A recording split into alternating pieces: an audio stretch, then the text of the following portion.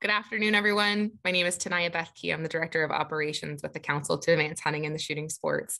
And we are here today to record the very first webinar in a long series talking about ways to build out your R3 team and collaborate across silos within and externally for your organization. So we're so excited to welcome guests today to talk through this content together. And I'd like to kick it out to the crowd and ask each of you to introduce yourselves. Hi, I'm Tanna Fanshier. I'm the R3 coordinator with the Kansas Department of Wildlife and Parks. Hi there, Jessica Mounts, the Director of Licensing and Education for Kansas Department of Wildlife and Parks. I'm Lacy Elrod. I am the Director of the Outdoor Campus with South Dakota Game Fish and Parks. And I'm Kelsey Hersey, Director of Marketing at Brandt Information Services. Hello, everyone. I'm Lance Cherry. I'm the Communication and Marketing Manager for the Council to Advance Hunting and the Shooting Sports. Awesome. We have an incredible team with us today. Thank you all so much for joining us. To kick off our conversation, Jessica, I'm going to hand it over to you and would love to hear some of your thoughts about the shift and internal shift in creating some of those partnerships across silos and what that was like for you in Kansas. Sure. Thank you so much for having me. So to kind of start off with, I just want to give a little bit about my background. So working for a state agency, and I think, a lot of the folks who may be listening to this conversation work for state agencies, and the very nature of government is very structural, right? It's very authority. There are chains of command. The way our agency's set up is we literally use the word divisions to stay working in our silos, right? And so we had a lot of like internal, and we still have a lot of internal culture going on that creates these kinds of challenges. And so when I started working in this position and started working to combine, to actually physically combine the two sections of education and licensing into one big division, about 15 months ago, I was hired to do that. And so many people looked at that and said, why? That doesn't make any sense. And to me, I was like, it makes perfect sense. We're taking all of the super technical stuff that we have, all this technology, all these ways that we interact with our customers. And then we're looking at it through the lens of an adaptive challenge of there's so much to learn from this that can guide our way forward. And so really the two teams, what we have spent, the shift that as you called it, really has been creating this space for adaptive work. Allowing the technical stuff to continue, but then continually asking the question of what are we learning? What are we learning? What are we learning if we experiment in this way? That didn't work. How can we do it better next time? And so that's really the role, I guess, of authority, of if you do have some authority in your agency and can use it to create these spaces for your teams to do this work and have this conversation. And the stuff that Tanna's going to walk us through here in a little bit too is a really important part of that. Does that help you guys understand does that answer your question? A million times, yes. And okay. You said it brilliantly. I think what's really amazing that you pointed out is these are oftentimes adaptive challenges that people are approaching with technical solutions. And that doesn't work when you're talking about institutional and organizational change. And, you know, when you're talking about bringing together groups of people that have been working separately for long periods of time, or, you know, have a long tradition of processes that are in place and building momentum in that way, it can be really hard to overcome those adaptive challenges. So I love that you came at that from a collaborative and adaptive approach. I think that is really cool. And Tanna, I know you're going to cue us up next to talk about ways that we can be very intentional about those adaptive challenges and ways that we can help leverage people's values to help overcome some of those challenges together as a team. Absolutely. Thanks, Taniya, and thanks to Jessica for kicking us off. We, through Jessica's leadership, we've had a great opportunity to utilize some of the tools that I'll be talking about today, and just experiment with those even outside of our agency through expanded relationships with hunter education volunteers and much, much more. So it'll be really exciting to apply these to the challenge that is exploring the relationship between R3 and licensing. All right, so when we're exploring this relationship between R3 and licensing, we recognize that this has been an ongoing conversation for numerous years. But why is that? And if we understand that a culture of collaboration needs to be built between the two divisions, why haven't we just flipped a switch and built it?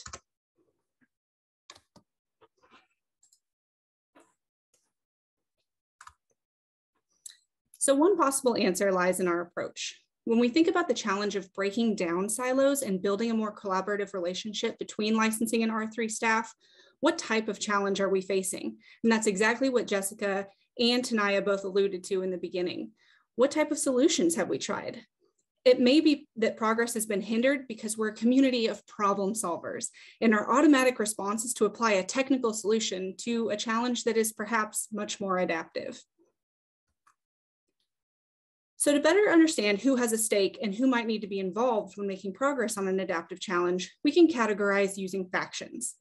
Factions are a group of people who share values. They're often loyal to the same things and share a common orientation to the work before them. Making progress on an adaptive challenge often requires working across these factions and groups. And when I reference factions today and many of the tools that we're going to be utilizing, a lot of that information was gathered through the Kansas Leadership Center, so I do want to recognize them. So to better understand how to best work across factions, we can utilize an exercise called faction mapping. So within faction mapping, looking at that group of people with similar values within an adaptive challenge, we can identify their values, loyalties, and losses associated with making progress on that challenge. Values might be deeply held beliefs, often based on lived experiences. Loyalties represent a connection to a group, place, people, or way of doing things. And losses represent what we give up to make progress. So as Taniya mentioned, that could be influence, control, power, or even familiarity with a system. We can use a faction map to better consider these values, loyalties, and real or perceived losses that licensing might face or R3 staff might face when making progress on our adaptive challenge, which is breaking down silos and building a more collaborative relationship between licensing and R3 staff. So based on these considerations, we can also estimate how much we might need the buy-in and support of licensing and R3 staff to make progress on this challenge and how much they care about the issue at hand. So with the example of licensing and permitting staff, if we were to utilize this faction mapping process to better understand what might be going on in this system, we can map their values, loyalties, and losses as you see on the screen here. When doing this faction mapping exercise, we always want to keep in mind that our interpretations of our faction should be noble. We want to assume the absolute best intentions and that everyone wants to move in a direction that will make progress toward this issue. So as you can see, some guesses as to what licensing and permitting staff might value. Perhaps they value efficiency, customer service, and independent work. They really like to find the issue, solve the issue, and get the job done. Perhaps they're loyal to the customer, to their current licensing system or the system they're most used to working within, and their own process. They've had a system, they've had that figured out for a while. Perhaps that's something that licensing staff are loyal to. It's possible that when R3 staff comes in and tries to build this relationship or the two start working together, on either end, there could be a sense of a loss of control or decision-making power. There could be a loss of personal sense of purpose or job duties if in any of these efficiencies had progress being made on them, perhaps a title that someone once held or a duty that they once had has now become obsolete or has looked and completely shifted in a different way. We could also lose, in that sense, knowledge and comfort with the system and knowing what's going on and what could happen next. So understanding all this can help us better understand how we can work across these factions and just be a little bit more aware as we're building this relationship. We can also identify approximately how much we need each faction involved and how much they care about the issue. Keep in mind too that when building this relationship between R3 staff and internal licensing staff, there are many other factions at play, and Kelsey's going to talk a little bit more about that because our external licensed vendors could also be a representative faction within this system as well. So with this activity, you can take it and try it yourself. You can map the factions in your system with your team and ask yourselves, what do we notice? What patterns do we see? How are these values, loyalties, and losses showing up and affecting our daily work? How will these considerations help us make progress on our adaptive challenge? Failing to make progress on this adaptive challenge to break down silos and build a more collaborative relationship between licensing and R3 staff could negatively impact the work we do internally, but the ripple effects could also be felt by our customers and constituencies. So to demonstrate, let's see how these values, loyalties, and losses show up in a simulated customer journey. So we're going to start with the Matt Dunphy customer journey, and a huge shout out to Matt Dunphy for demonstrating or donating his likeness, whether he knew it or not, for this activity. It is eerily accurate. It is. And thank you to Brandt for that likeness, for creating that avatar. Okay, so in this simulated experience, we're going to say that Matt moved to Kansas 3 years ago and is interested in exploring the deer hunting opportunities near his new home in the Sunflower State. So as Matt navigates this journey, help us celebrate the little wins where his experience has been made easier due to the hard work and collaboration of R3 and licensing staff, and where lack of collaboration has led to barriers in his customer journey. Like many new hunters trying to learn more, the first thing Matt does is Google hunting in Kansas. So Matt doesn't know it, but the licensing team has worked with R3 and marketing staff to implement search engine optimization and digital ads. So because of this, Matt is able to click the first link that appears and go right to the KDWP website to learn more.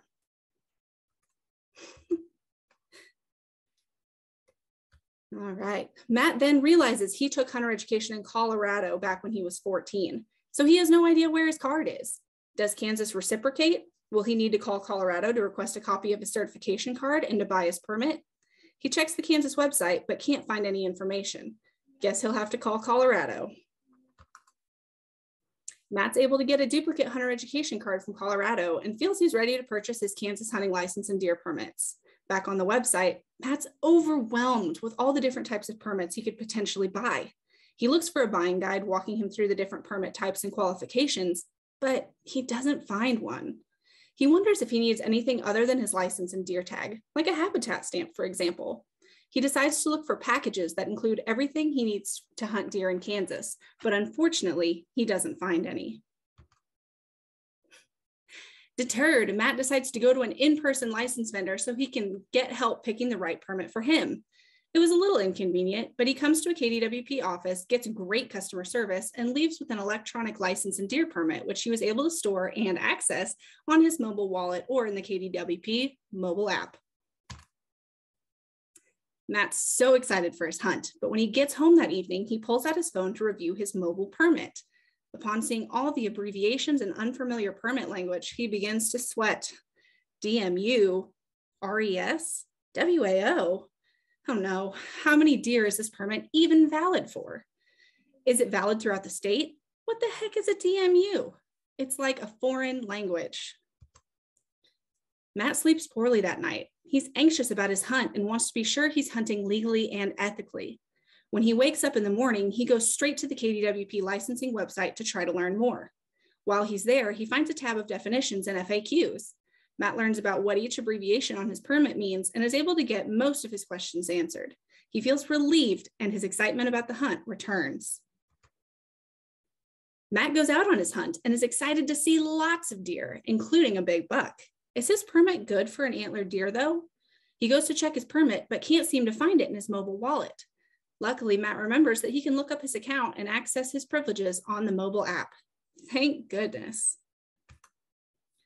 Matt returns to the same hunting spot on Sunday and is able to harvest a deer. He is ecstatic. As he goes to tag the carcass, he remembers that he has a mobile deer permit. How does that work? Does he need to report his harvest? How does he tag out with no actual tag? He isn't sure if he should call a game warden or a KDWP license agent for help. He calls the KDWP office and gets an answering machine. Oh, yeah, it's Sunday. He pulls up his permit on his phone and sees a tab for how to tag and report your deer on the KDWP mobile app. Matt clicks the tab and is able to read through the process. He feels certain he's tagged his harvest legally. Matt field dresses his deer and heads home. When he gets there, he pulls out his phone and is surprised to find a push notification on his phone, directing him to a KDWP YouTube video, walking him through the process of breaking down a deer for the freezer. He watches the video in amazement. He honestly never thought he'd even get that far. He's thankful for the guidance and excited to show the video to his wife and kids. Later that night, with his venison in the freezer, he receives an email from KDWP licensing department congratulating him on his harvest and thanking him for reporting. The email includes a brief statement about how his harvest data and license dollars will be used and why it's so important. Matt goes to bed exhausted, but feeling good about his contributions to wildlife conservation and management. A few weeks later, Matt gets another email from the KDWP licensing section about turkey season in Kansas. He sees the unit he wants to hunt requires a lottery draw permit. He marks the date to apply on his calendar and begins researching regulations. They seem complex, but he knows there are resources there to help him. He feels like a valuable customer of KDWP and steward of the outdoors. Now, let's go hunt some thunder chickens. Hooray! Victory for everyone. Awesome. So that's a really fun and oversimplified customer journey, of course. And I do want to reiterate that that is a fictional customer journey. So I'm not necessarily saying that Kansas can claim all of those good things and certainly not claiming all the bad ones. But by understanding our factions and how they show up in an adaptive challenge, this can help us design strategic interventions to engage, learn, and ultimately get buy-in from these diverse factions. So I ask you to consider, how did our factions show up in this exercise? What values, loyalties, and losses may have come into play? What do you think occurred to make Matt's customer journey run smoothly, and what's an example of an intervention we could experiment with that might allow R3 and licensing staff to make progress on their collaboration-based adaptive challenge, resulting in an even smoother customer journey? So let's consider how these challenges are showing up in our daily work and the role that some of our factions may play in addressing those. As always, it can be tempting to jump to technical solutions, and it's good to identify those, but we may be avoiding some important work by focusing only on the technical side. So let's keep things broad and adaptive. That is awesome. You know, Tanna, that was an incredible representation of the things that Jessica was talking about, ways that you can adapt over time. And I just thank you so much for being so articulate with the way that you described that.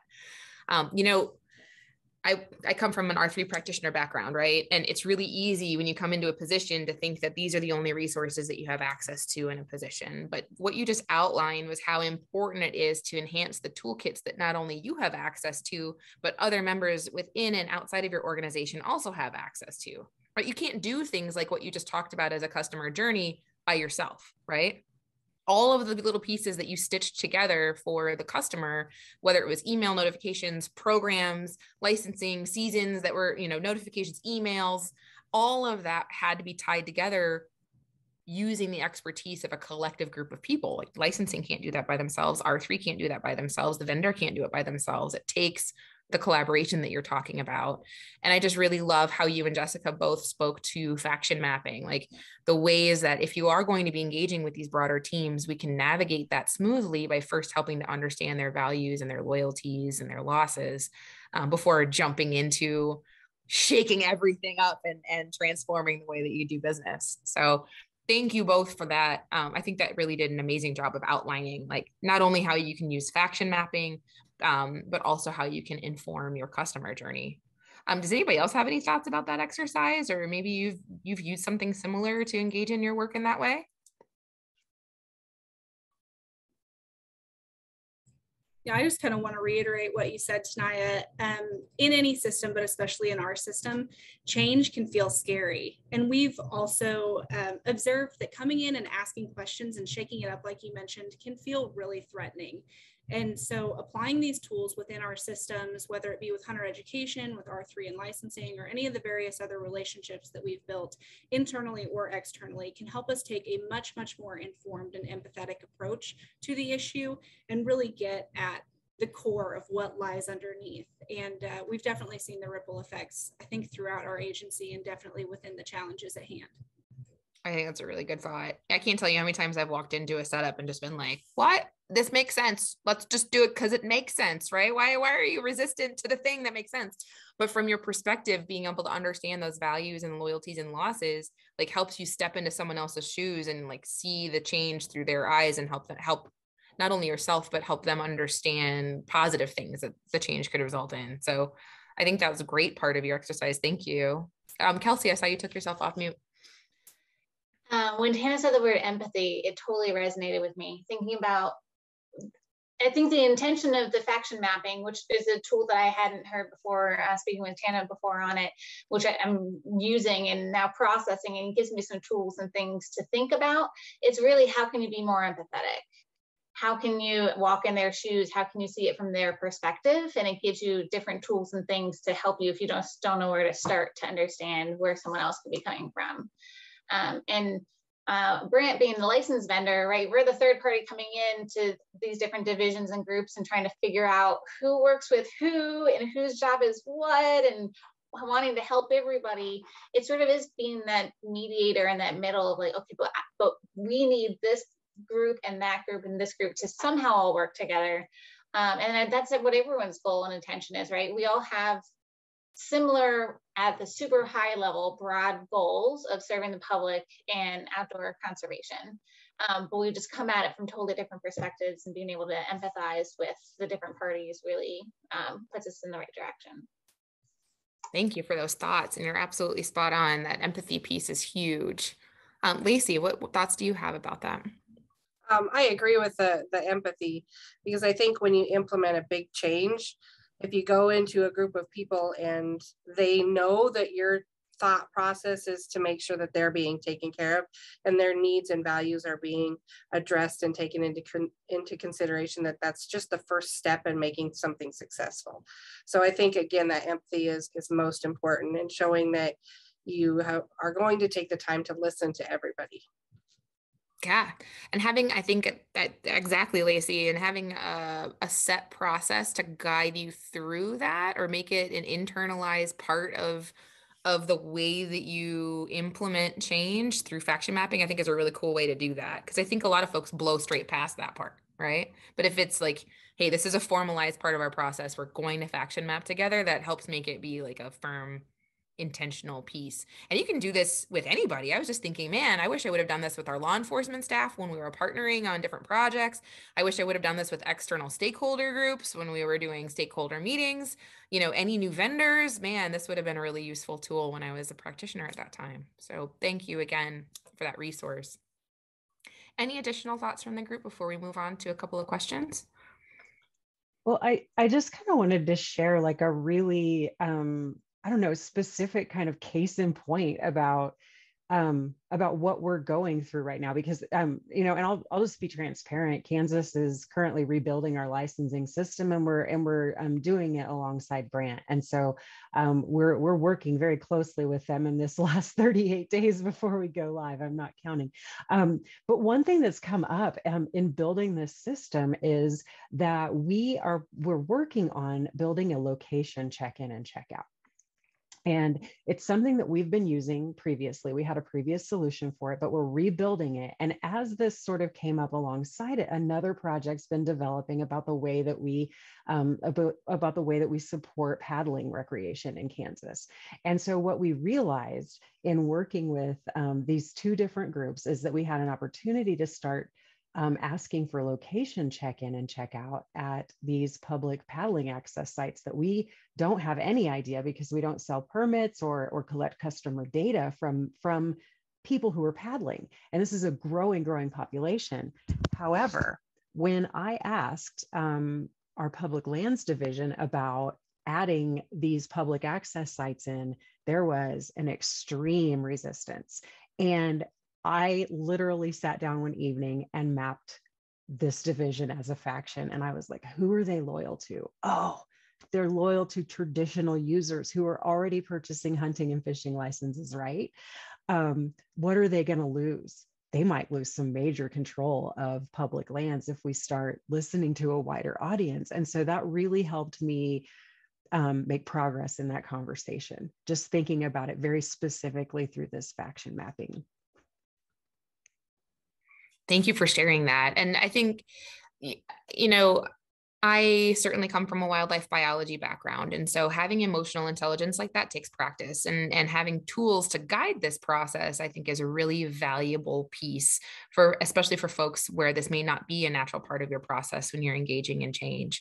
Maybe you are more used to implementing technical adaptations or creating technical solutions. And so I love what you just spoke to, of just taking the time to slow down and really think about things from multiple perspectives before creating change, and how that helped. I think that's awesome.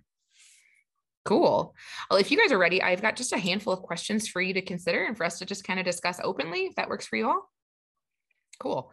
So the first question I have for the group is, if you don't already have a high quality relationship internally between your licensing team and maybe your education or R3 team, what are some ways, maybe some creative approaches that might help you build bridges between those teams? I hear everybody likes cookies and muffins. Like, I'm a big fan of carbs. I don't know about you all, but you feed me and I'll be your friend forever.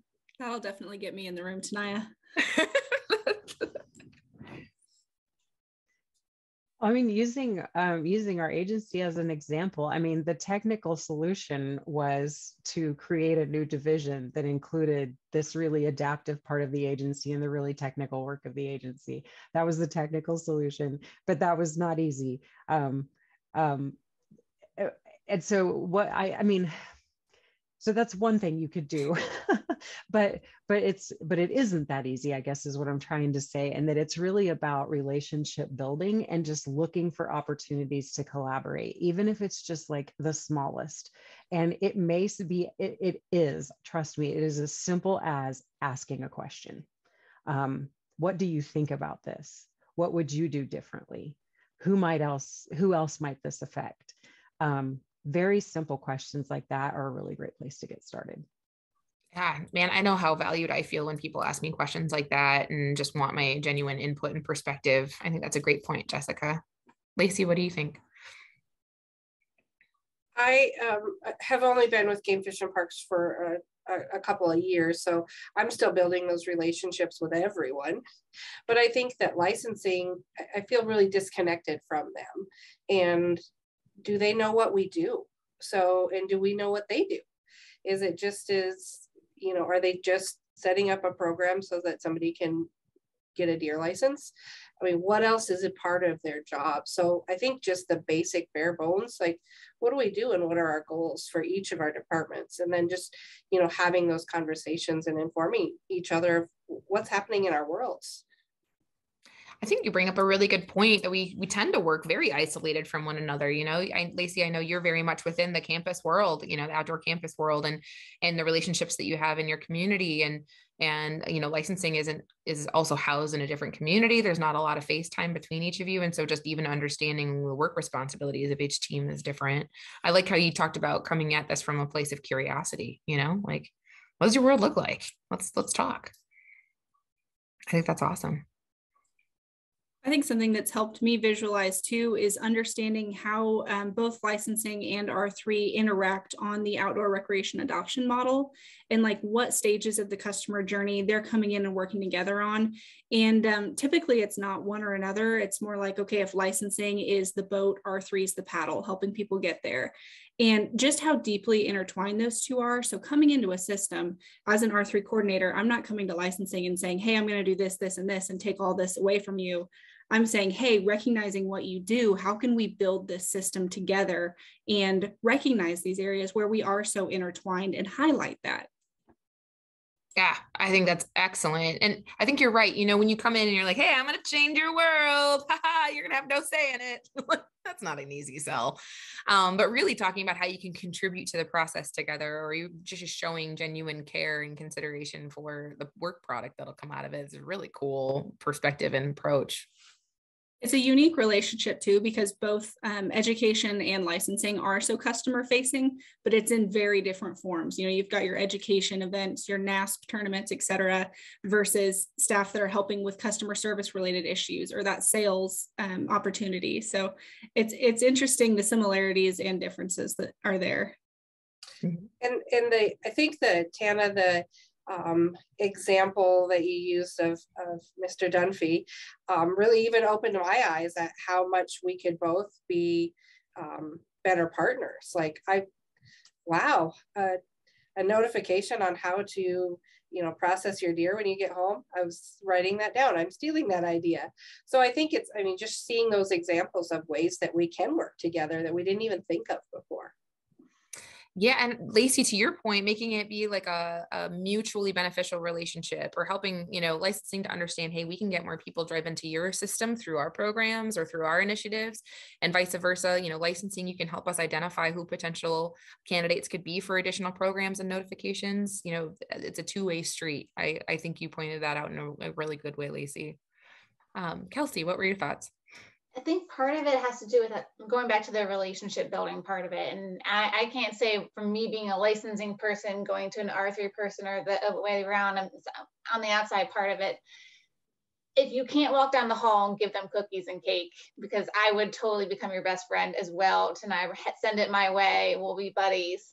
But like Lacy, you're in a different building in a different community than, you know, GFP licensing staff, or in the past few years, everyone went remote. How do you maintain those relationships when you don't see anyone face to face, when you can't walk down the hall anymore?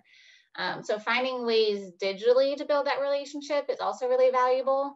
And so some things that have worked for me and that factor is the just sending a quick note, a meme, a hi, and making your ask super tiny. So when they're like, oh, when I hear from Kelsey, it's something I can actually do. It's not like, oh man, what is she asking for again? This is going to take my entire day. I'm going to have to do something totally different. Just start small, say hi, ask for a little thing. When you call someone, keep it short. Their time is valuable. You want to show that you value them by you valuing their time and not just taking it up because you don't get to see them very often, but being like, I promise you this is going to be a 2-minute call. I'm going to make it a 2-minute call. So then that way, when you call the next time, they go, I do have time for this, instead of it being a big ask, because then it'll be even more daunting the next time. So just those like little baby steps and crumbs can help you build that base relationship that you need to then feel comfortable collaborating with the different groups. And the rockstar advice coming out of this group today is excellent. And I appreciate those nuggets, Kelsey. That's absolutely spot on. The next question that I have for the group is, what aspirations do you have for using licensing data, for example? You know, if you could more fully engage in this, like what could the world look like? You know, what kinds of things would you like to use this for? Something that I've been thinking about lately is kind of bookending our data collection and going back to the faction mapping exercise. So if I've faction mapped our licensing section, for example, and I've determined that they really value customer service, when it comes to the data gathering, what can I share back with the licensing team that demonstrates an increase in customer satisfaction? So I'm in there tracking all the licenses sold and where people are at in the ORAM. Maybe there's data there that they could benefit from, and we could both share in that success from a place that's rooted in our deeply held values and beliefs as well. I love it. Absolutely. I think that is awesome. I'm a data nerd, and everything that is done is because there's data proving, or I think that this could end in data proving the success in whatever we're tracking.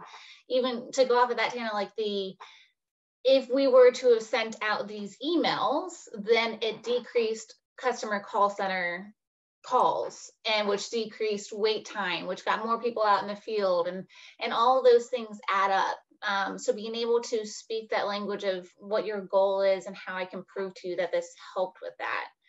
I think a lot of it also comes around to like marketing automation related initiatives and things that we can set in place to automatically occur throughout that customer journey, that is no longer a manual effort by a team member in order to execute. So there's a lot of things that teams are currently doing every year, sending out or calling or doing every year, the things that could be automated, so then that way you can move on to focus on the bigger challenges, the bigger opportunities, and what's next, rather than just keeping up with everything that's going on.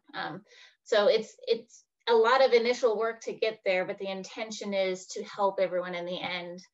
Noticing with that faction, it also has to do with, if it takes away from someone else's role, what would that role be? And so visioning with them, this is not in place of that role. This is to allow that role to, didn't you always want to think about that? Didn't you always want to move on to the next thing? Like, you can forward momentum progress throughout all of this. You just hit on something really huge, Kelsey. And one thing that I've been challenged with is a lot of folks view change as a threat or a loss, right?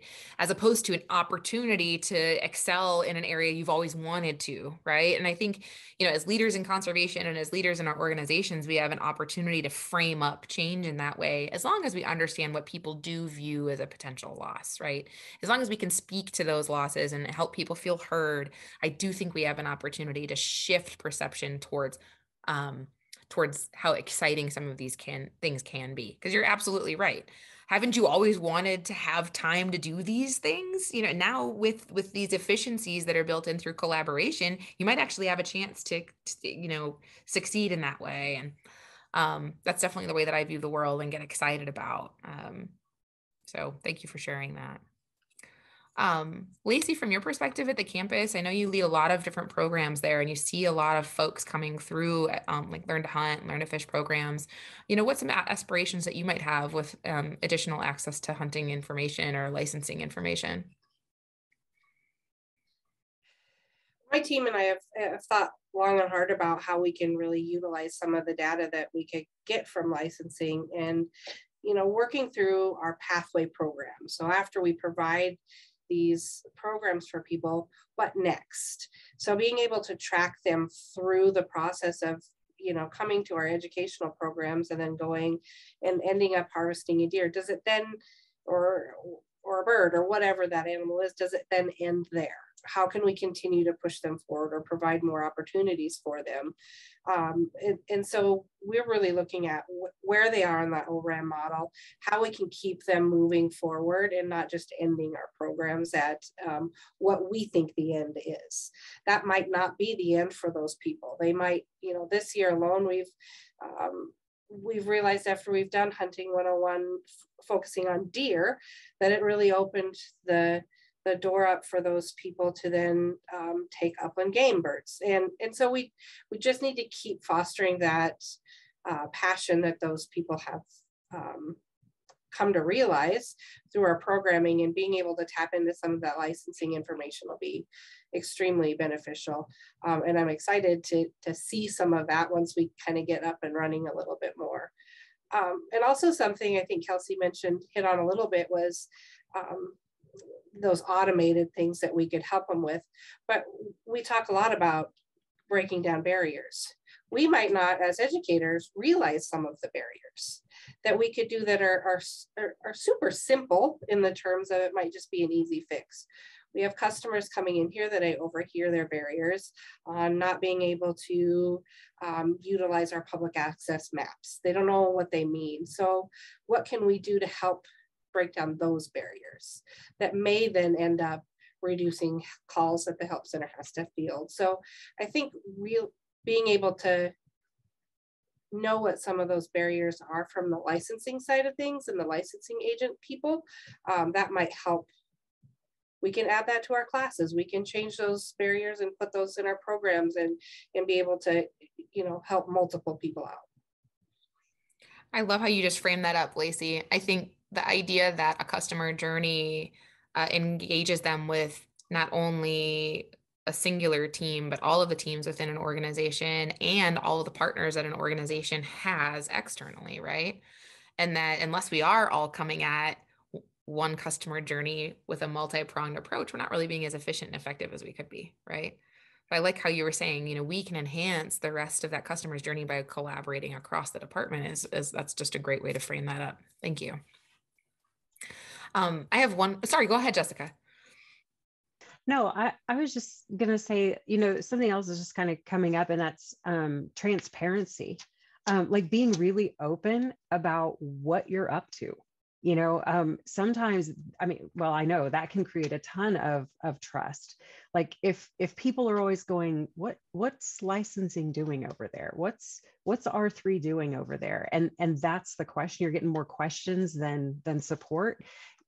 It might be because you haven't communicated like the purpose to what you're doing, or you haven't been as transparent about like why you're asking all these questions as you need to be. And so that just, I guess, being really clear to the people that you're trying to engage about what you're actually up to, and then being willing, like Tanna said, to make it relevant back to them. Like, what do you really care about? Okay, well, if we work together, here's how I can help you work smarter, not harder. Absolutely. Gosh, there's so many good nuggets in this conversation. I wish we were recording it. Oh, wait, we are. Awesome.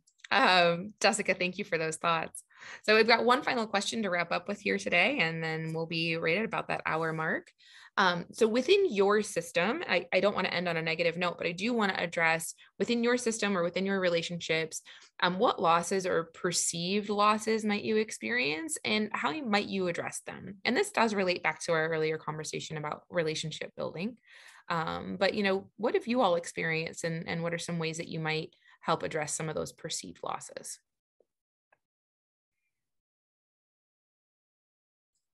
I think one perceived loss that I've seen come up is a perceived loss of trust. So if you come into a system and you're asking, well, what are you doing? What are you up to? What's your purpose? Why that? That can come across as, I don't trust you to do your job. I don't trust what you're working towards.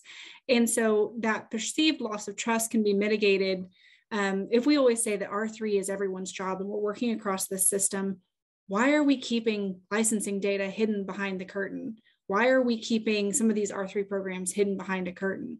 And so to help mitigate that real or perceived loss of trust, like Jessica said, we can speak to then the transparency and say, if R3 is everyone's job, these are the ways that we can all work together in a way that is completely open and collaborative. I love that. Over communication really can lead to enhanced transparency and trust. Absolutely. And can speak to loss as well. What other perceived losses might you have experienced? As we've worked towards making a very real transition to a different vendor over the past few months, we've taken things that have been, it's 2022, folks, but we're still accepting applications on paper. But we won't be coming May 1st. And there was a very real feeling of, I'm not going to have a job anymore because I won't have any papers coming to my desk. I won't have envelopes with applications coming to my desk anymore. And then working through that to understand that your job is changing, that now it's going to be, making those approvals, doing that work online, doing that work through the system rather than filing actual pieces of paper into a filing cabinet. You guys, going from physical pieces of paper, physical licenses, physical applications to digital is very, very hard. And the older you are, the harder it is. We've learned. Preach. I think that's one of the things, that's a huge faction to consider, right? The public that you serve, the various segments of the public that you serve, and how they'll be impacted by change. And in this particular realm, that's regarding licensing, but regulation change is like that. Programmatic offerings is like that. Land access is like that. And so I think you bring up a really good point, that just being able to address those fears and losses in a meaningful way is really important. Kelsey? I'm envisioning said person at a desk that used to have mounds on their desk, and that goes down, and then that's how they measured progress. You saw a stack of papers and then they went down. Look at all I did today. Everybody can see that I made progress because the stack is down. Now no longer is it in such a visual, obvious way for everyone to know that you're doing a great job. And so it's the risk of, well, I'm doing it a different way now. How does everyone know that I'm doing a good job? So there's reassurance there of, well, it's all in there. We can still see these things. And, maybe we set up whoever can get the most of these done in a day. And there's a report that you can go and see how many of them are done or something. But it's bandwidth, right? And it's not only for you to know that I have work to do, but it's also proving to others that the work that you do is beneficial. And if they can't see that the same way, then what am I doing? So thinking through as part of that transition or as part of the change, how can you still reassure those audiences that what they will be doing, even though it's not what they're doing today, will be just as, if not more, valuable? Mm-hmm. And that relates all the way back to core issues like job satisfaction, personal purpose, and as deeply as general agency culture. And so the ripple effects of that are just huge. Yeah, morale built around sense of achievement and sense of appreciation and yeah, your ability to do your work. And so when you're speaking about creating some of these relationships and how that may shift or change the way that work is done or the teams that people have worked within for majorities of their career, those are all the kinds of values to consider and be considerate of, certainly, and help reassure people that, hey, this is mutually beneficial work. We're all going to benefit and be more effective and efficient in the work that we do, and we all passionately care about if we work in this way. Lacy, I saw that you took yourself off mute earlier. I was kind of going to go off of what Jessica kind of mentioned, that I think going to a more digital and paperless also has some of the licensing and those front support staff thinking that we're caring less about the actual customer. Now they're just a file on a computer or an email address. So that disconnect that they feel like they're losing from having somebody hand them a piece of paper or coming in physically to the office is I would say a big concern or a big issue, or a faction on that map that would definitely be in the losses category that they're feeling. Yeah, Lacy, along those lines, how might you address that perceived loss, or what are some creative ways that you might be able to help comfort people that may be experiencing feelings like that? I don't necessarily know if it's the most efficient, but, and I don't want to categorize a group of people, but like Jessica said, the older you are, the more challenging it gets to kind of transition to that more digital. So helping those people individually when they can come into the office and having a computer set up where you can walk them through the process so that it doesn't seem so daunting and scary, and being able to show them how that system works. Again, is that going to be something that is efficient for everyone? Probably not. But here in our office, I think there are times that we could do that. Or maybe, again, this is one of those barriers that our 3 staff could help on somehow. Is there some prompting? Is there some something that we could put together that's a step-by-step? Or is there an alternative way to do this without, and I'm not proficient in our Brandt as we switch over, I'm still learning it too, but is there shortcuts or easier ways to start with their program or their profile and kind of work them through it? Fantastic. Yeah, thank you for those solutions. This might seem kind of circular, but I just wonder what would happen if the licensing team looked at the customer journey from the beginning of this presentation, from Tanna's presentation, and just realized that the customer journey looked one way before, and you were in this role in this way in the previous customer journey, but now that customer journey is changing. So your job has changed in that you're supporting your customer in different but potentially more meaningful and consistent ways, right? Instead of just talking to them once a year when they call you to help them fill out their application for their lottery draw, now you get to talk to them. You have the opportunity to talk to them like 365 times during the year, right? That's a really incredible point, that through these tools and through this collaboration, we have the opportunity to be more effective and efficient stewards of our customer base. And I think that's a really great point. I folks, we're at the end of our questions and we're going to wrap up. And I can't honestly think of a better way to have kicked off this series of how to enhance your R3 teams. But it's not just about enhancing our R3 teams, right? This is about all of the teams that we work within, and just collaborating and taking our blinders off and taking a look at the resources and staff available to us as professionals in this field of conservation. So thank you all for helping us kick off this series. And if you're watching this, thank you so much for joining us. Please join us next time for the next episode in this series about building your R3 team. We'll be releasing quite a few of these coming up in the near future. So stay tuned. Thank you all. Have a great day.